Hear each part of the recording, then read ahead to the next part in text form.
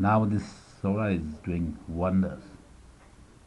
Our extremely large DIY passive solar innovation, as big as 100 square feet, with a roll of 100-meter pipe, has been finally complete, and it's giving very surprising results. So we have decided to put everything together in pieces for everyone's knowledge and execution as DIY. So let us start the first part, that is the construction of absorber panel stand. Stand is done with MS bars. Here we've used bars of 10 mm dia.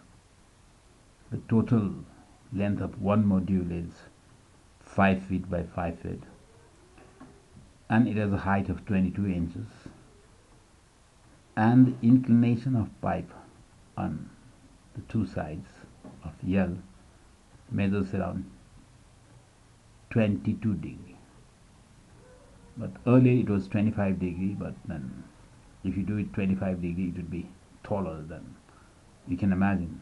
So you reduce the height to 20, reduce the height to 22 inch, and it corresponds to nearly 22 degree. I hope this sketch will give you a complete idea about the dimensions and other aspects of the panel. This is one of the modules. You'll have to do 4 of these, and these modules are combined as shown in the illustration and in the steel snaps.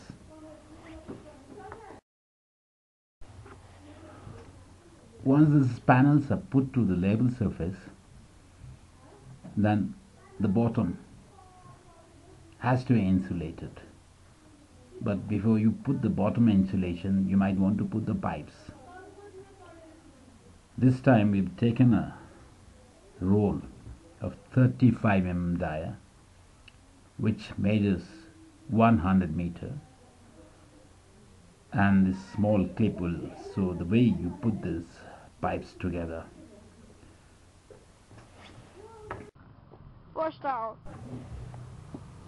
This is While putting the pipes, please note that 2 ends.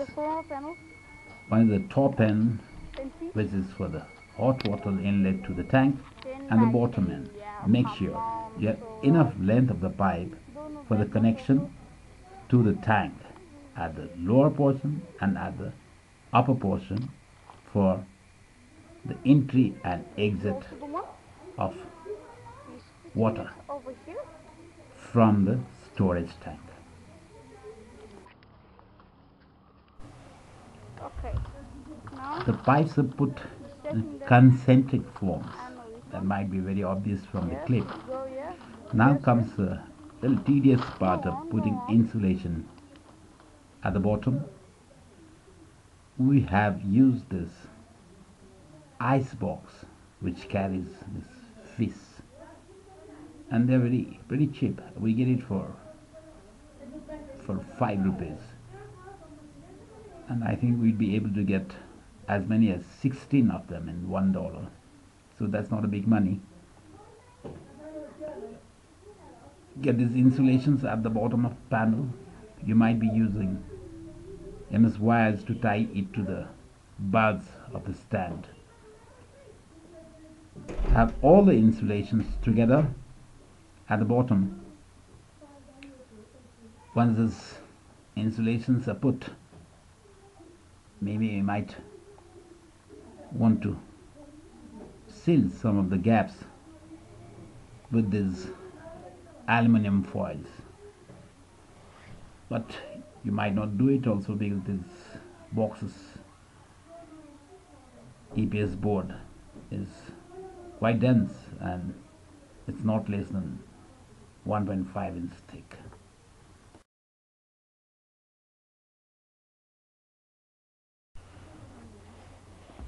Once this panel is done, you might want to know how you do the barrel connections for the storage tank of the barrel. That is there in our other videos, but to make it complete, let me start the second part of it, which is the construction of the storage tank. In this video, we are not using barrel as a matter of fact, but we could have used a barrel, but then the project that would have delayed the project and we'd have run out of time. So there's already a video for the construction of barrel for the storage. I shall join the clip of our previous video here so that Renovice can understand it as a part of the system where you're using this innovative panel along with a barrel. Other things are as usual. So let me add the clip of our previous video here. 200 liters plastic barrel, 54 centimeter dia, 95 centimeter length. They always have 2 lids. We drilled 3 more. The drilling process with household kerosene stove. Pressing the hot GI pipe against the barrel wall. Creating the holes against the barrel lids with the same GI. Cleaning the holes for better fixing.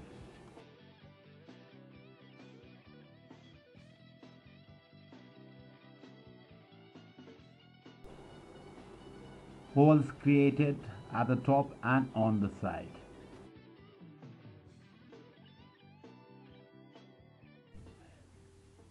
Wires used to fix the sockets. Inserting wires and getting it from the other side to fix the sockets.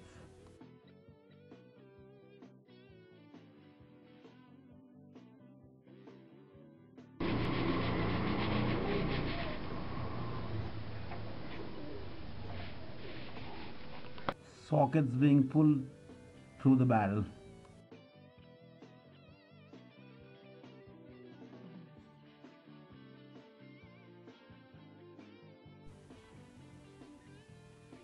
Fixing the sockets on the barrel.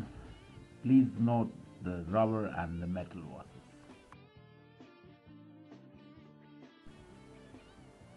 Tightening the sockets.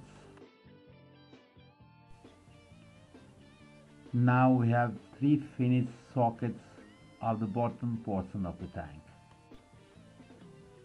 Taking measurements for the hot water outlet pipe.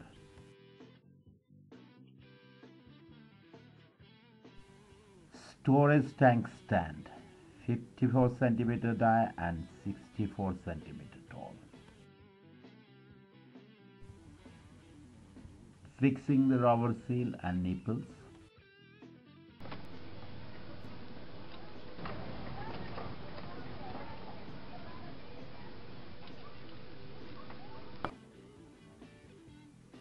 Making the cold water inlet pipe for the absorber panel.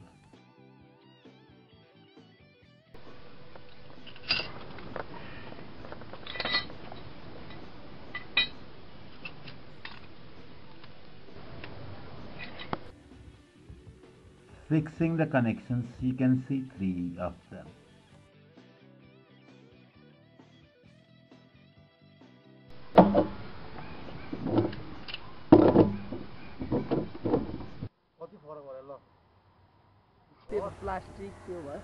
Now I'm pretty sure with this illustration everyone would be enticed to do one on their own. But don't be scared. This is the second day of our installation. Yesterday it was a bit cloudy, but today it was a pretty fair sunshine and our solar is working very well. While comparing the results of this solar with the solar which we have, as you see here, there was a very little difference. This solar was giving a hot water temperature at 36 degrees Celsius, and that one was giving 38.8. So there was a marginal difference of 2 degrees, and the sun was not, there was a sunshine of not more than 2 hours. So with much work on this, I'm sure this solar would be as efficient as the solar which you normally use. Maybe you might have to do a little bit of bottom sealing at the absorber panel and the sealing of the inlet, hot water inlet pipe to the storage tank. So that way this solar would be as efficient as normal solar, which has around 50-60 square feet of panel, and this was 100 square feet of panel. And you see the cost comparison. This solar is 3 times cheaper than that solar, and this is so easy. I'm sure you'll do one on your own, 100 square feet DIY solar innovation. We shall be posting our temperature detail along with the comparison with the normal solar in this week. This is a very crucial time because the ambient temperature here is nearly freezing, slightly above freezing, that's around 1 degree, and the maximum temperature is not more than 15 degree, and the gain we have from 0 to 36 degrees Celsius, that's a lot. So this would be a solar to replace the solar which we normally use. Cheer up guys, ciao for now. We shall post more details in a week time, and I'm sure you guys will be interested to know the DIY miracle. Wait and watch for it.